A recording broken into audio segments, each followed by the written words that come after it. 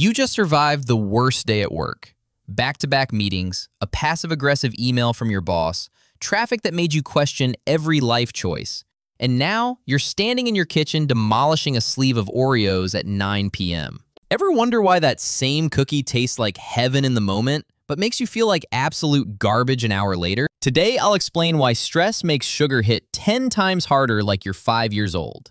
By the end, you'll understand why your body treats dessert like a threat when you're burned out, and what to actually do about it. Here's what's actually happening inside your body during that stressful day. Before you even touch that cookie, cortisol already flooded your bloodstream with sugar. That's your stress hormone doing its job, preparing you for danger by dumping glucose into your system. Your body doesn't know the difference between a predator and a Zoom call that could have been an email. It just knows you're stressed, so it releases fuel. Your blood sugar spikes before you've eaten a single thing. You're already starting from a place your body considers an emergency. Studies show that chronic stress can raise baseline blood sugar by 20 to 30% before you take a single bite of food. That means if your normal fasting blood sugar is 90, stress alone can push it to over 115 without any food involved whatsoever. Now imagine your blood sugar is like a bathtub that's already half full. Cortisol filled it up while you were sitting in traffic cursing at the GPS. Then you eat sugar, actual cookies, candy, that frappuccino with more syrup than coffee. Now you're dumping buckets of water into a tub that's already close to overflowing. Your pancreas sees this and panics. It releases insulin to bring everything back down, but it has to release way more than usual. You're not starting from zero. You're starting from chaos. That's why the crash feels so brutal. That's why you're shaky and foggy and somehow hungrier than before you ate anything. Your insulin overcompensates because it's trying to manage what feels like a crisis, not a normal meal. Here's where it gets wild. This explains why stress eaters feel punished by the exact food they reached for to feel better. You're not weak. You're not failing at self-control. Your body is responding to a chemical storm you didn't even know was brewing. When you're calm and rested, eating sugar is like adding a log to a small fire. Your body handles it without freaking out. But when you're stressed, it's like throwing gasoline on a fire that's already raging. Same sugar, completely different reaction. That cookie during a Netflix binge on a lazy Sunday, your body processes it fine. That same cookie after a terrible day and 4 hours of sleep, complete chaos. The difference isn't the food, it's the state your body was already in. It's the biochemical context that makes all the difference. This matters to you because we've all been told willpower is the answer. Just eat less sugar. Just say no. Just have more discipline. But nobody explained that your stress got there first and set your body up to fail. It's like trying to have a calm conversation while someone's blasting an air horn next to your head. Sure, you could try harder to focus. Or you could turn off the air horn first. Cortisol is the air horn. It's raising your baseline blood sugar, priming your system for a crash. Every dietary choice you make becomes 10 times harder to manage. You're not starting from a level playing field. You're starting from a place where your body is already in crisis mode before breakfast. No amount of willpower can override a hormonal disaster that started hours before you made any food choices. Now check this out. Cortisol follows a daily pattern. It's naturally highest in the morning to wake you up. It's supposed to drop at night so you can sleep. But chronic stress, bad sleep, or eating sugar late at night breaks that pattern. When you eat sugar at night, you're spiking insulin right when cortisol is trying to reset. It's like trying to reboot your computer while also downloading 50 files and streaming a movie. Everything glitches. Your sleep quality tanks because insulin and cortisol are fighting each other. You wake up groggy with elevated cortisol that never properly reset overnight, and the cycle repeats.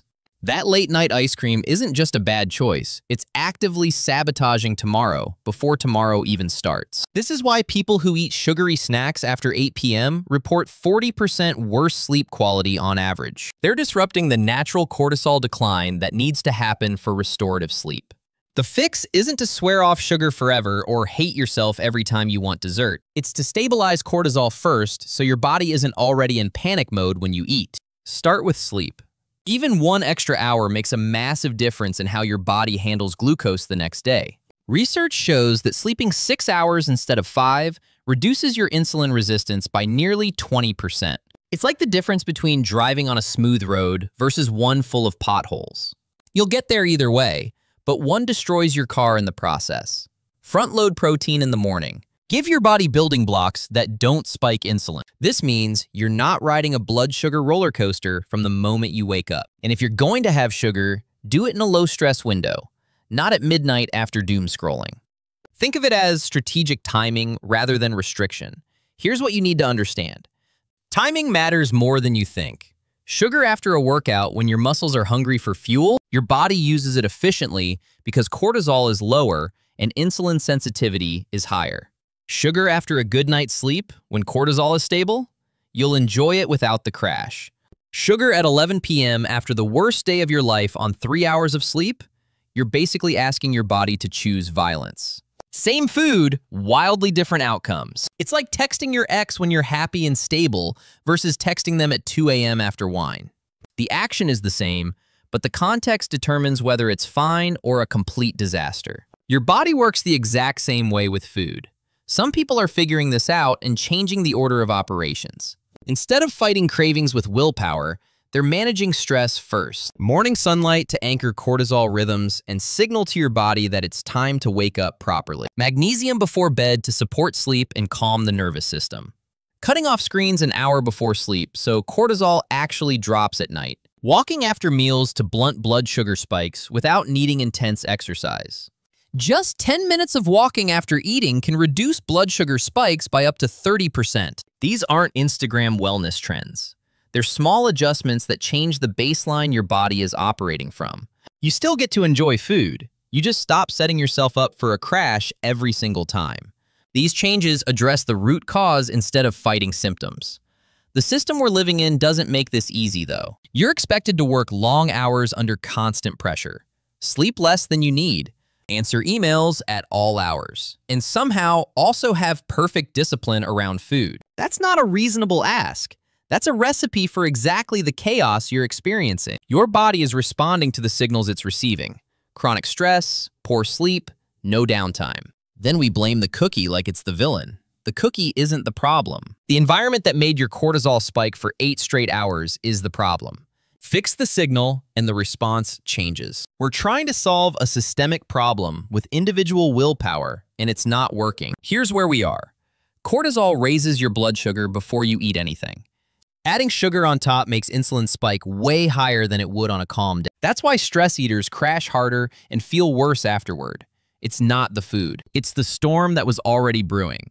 Timing sugar around lower stress windows reduces the damage significantly.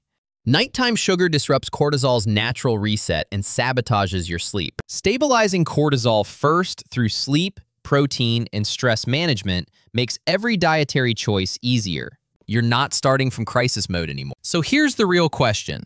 Are we going to keep blaming ourselves for lacking willpower, or are we finally going to acknowledge that the stress we're under matters just as much as what's on our plate?